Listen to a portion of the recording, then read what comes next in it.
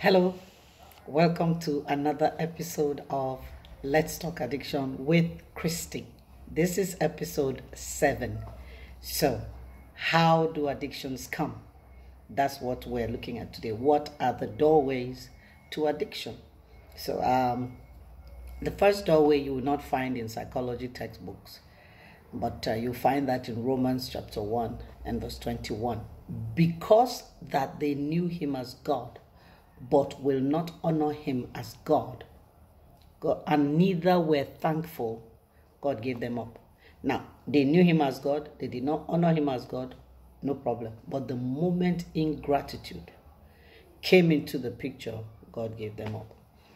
The importance of gratitude cannot be overemphasized. This is why Paul said in the book of Romans and Colossians, cultivate gratitude. Cultivation, if you think of the word cultivation, the first thing that comes to your mind is hard work, is strenuous work, is back-breaking work. That means gratitude does not come naturally to us. So Paul says, cultivate gratitude. It's an ungrateful heart that says, Lord Jesus, I know you died for me. You can have my money, you can have my time, but don't touch my anger. Don't touch my adultery. Don't touch my fornication. Yeah, you cannot touch this area. Don't touch my drugs. It's an ungrateful heart that says to God, I have a wife, but she's not enough, so I need a side chick. I have a husband, he's not enough, I need a side cockerel. Cockerel, whatever you call them. So, that's the first doorway to addiction. That means you have to be intentional about thanksgiving, be intentional about gratitude. The more grateful you are, the less likely you will hold on to anything as a must-have. Number 2 is the addictive society we live in. Society attempts to shape our thinking, to shape our perceptions. Every year on the runways, they strip the women more and more naked in the name of fashion. When I was a child, it was women that made women's clothes and they covered them up decently. Now, the highest paid designers for women's clothes are men. And every year they strip them more and more naked. And then you find now if a woman is crying and saying, oh, my husband committed adultery, they will say to her, is that why you are crying? Is that something new? Men will be men. They have redefined men to mean mindless gigolos who go after anything in a skirt. And so that's the second doorway, society. The third doorway is very, very potent and powerful, is personal trauma. When you've gone through any experience that is so painful, you need to find a coping mechanism for.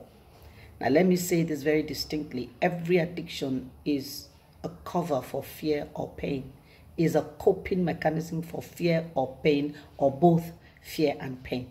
If you dig to the root of any addiction, you're most likely going to find a fear or a pain or both of them going.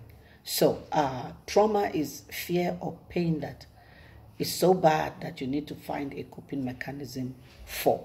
So that's the third doorway, is personal trauma. Rape is trauma. Accident and breaking a bone and being in so much pain is trauma. Grief is trauma. Abuse is trauma. Losses are traumas. So all kinds of things that happen to us in life. The final doorway is, I think, by far the most potent, is family dysfunction. The Bible says in Ezekiel chapter 18 verse 2, what is this proverb that I hear you say in Israel, that the fathers have eaten sour grapes, but the children's teeth are set on edge? That is, in essence, the definition for this doorway of addiction. The fathers did something, but the children are paying the price. And so, addiction, doorway to addiction, this one about family dysfunction, is a bent towards iniquity, or a bent towards sin that lies in a family, that runs in the lineage of a family. So you can find a man who drinks, his son hates the way his father looks when he's drunk, but he grows up to become a drunk.